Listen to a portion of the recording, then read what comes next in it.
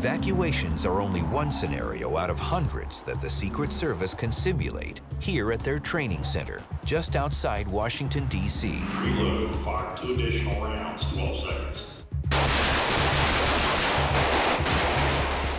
Agents on protection assignments must return to the 500-acre compound several times a year to requalify on key skills. Get eyeballs down there and tell him where he's going. You may have to make room for the man up. One of the things that's very important to us is making sure that we keep our people up to date in the training and the equipment.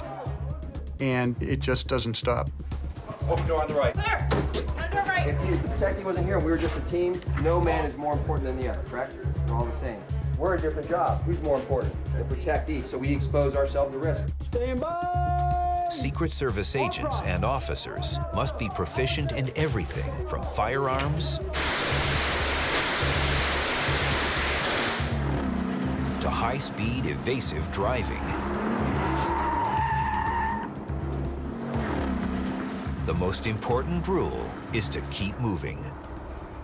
A stopped car is a sitting target.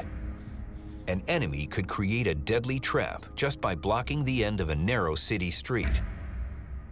That's why the Secret Service teaches the J-turn. First, the driver shifts into reverse and accelerates above 40 miles per hour. Then, by cutting the wheel and shifting quickly into drive, the vehicle can spin around in less than 2 car lengths.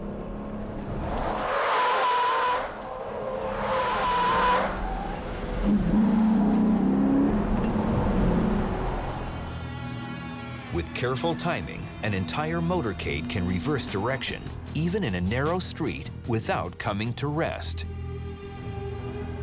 Technical driving takes practice in any car, but a few agents must master the techniques in an armored limousine. Even though it looks like a sedan, it actually is built to do what we need it to do.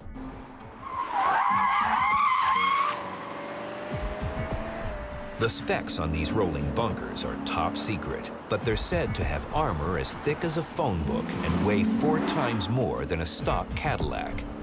They transport the service's most important protectees, including the President of the United States. Some people refer to the presidential limo as the beast just because it's so large and so heavy. Although the performance figures and the capabilities of it are classified, trust me, it's a very capable vehicle.